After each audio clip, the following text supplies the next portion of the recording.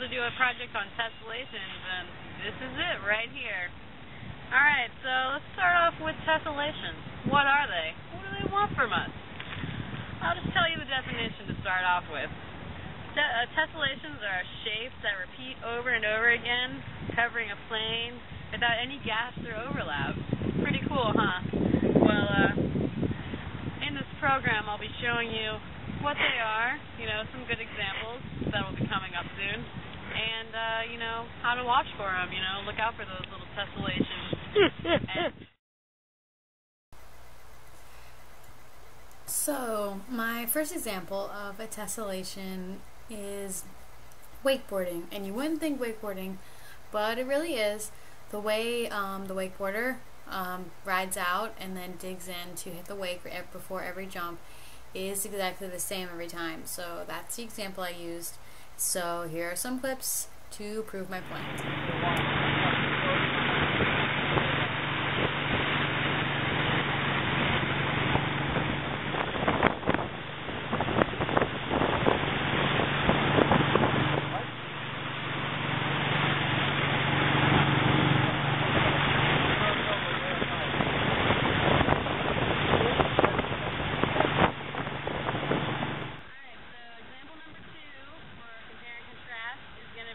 Sidewalk right here. Tessellations are these blocks of sidewalk. Here they are, separated by this line. See it? It's beautiful. That's my tessellation. And the contrast part is the elevation. I caught you on that one, didn't I? So each one is not exactly even, because if you come down and look at it, right down here, maybe you can't see, but if you can, they're different in elevation. It's so crazy, but that's my compare and contrast. So, example number 2, sidewalk. Oh, hello there. Here we are at our next example of the tessellation. I was supposed to use that bridge over there. Pretty far off, so take a gander. So that didn't work out because we aren't able to ride our little kayaks over, so now my next example I've just now decided is this lawn chair. Because the pattern is these things.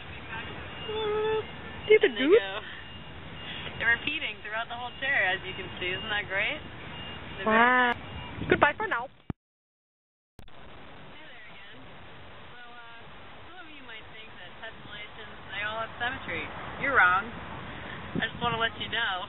Symmetry is the correspondence in size and form and arrangement of parts on an opposite side of a plane, line, or point. So, pretty much if I were to say, if you were to cut me in half, would I be exactly the same on both sides? Yes. That's symmetry. Really? But, come with me. If you were to cut this rock right here in half, no bueno. It's not the same on both sides. So, the symmetry isn't there, but it is sometimes. And I'll show that to you in a few examples coming up.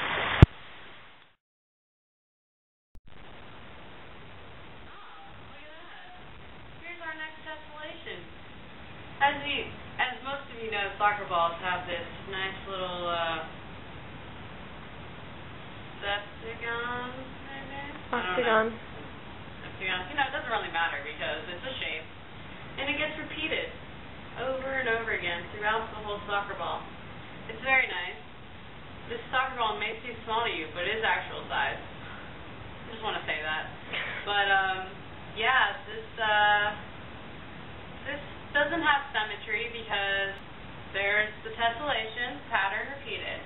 Take a gander. Take a nice little gander at that. Oh, you like that? Yeah, that's a nice one. Alright, well, that's example number 1. Well, hey everybody, here we are at our second tessellation example. Let me get in real close for you so you can see what we're looking at. This is a nice little string of stars. Colors change throughout the strand, but it is still the same pattern throughout. I just want to throw out that this has no symmetry, because if you step back and look at it, well, what kind of shape is that? It's no shape. It is nothing up there. But yeah, yep. Look at those stars. Good pattern going on right there. And that's example number 2.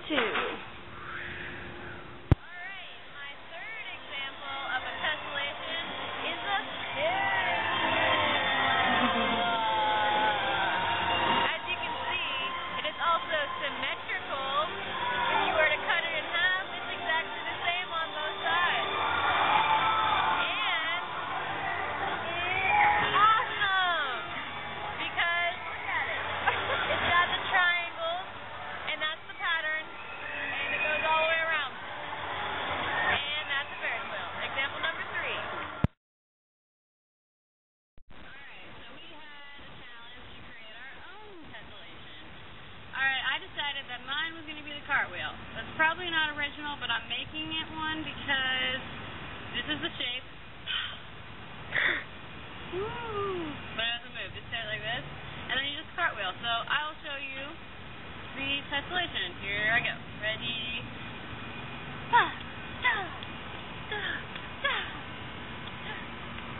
Woo! And you see it's a tessellation because I repeated this motion and this motion over and over again in the cartwheel. Woo-hoo! So, the last topic is the history of tessellations.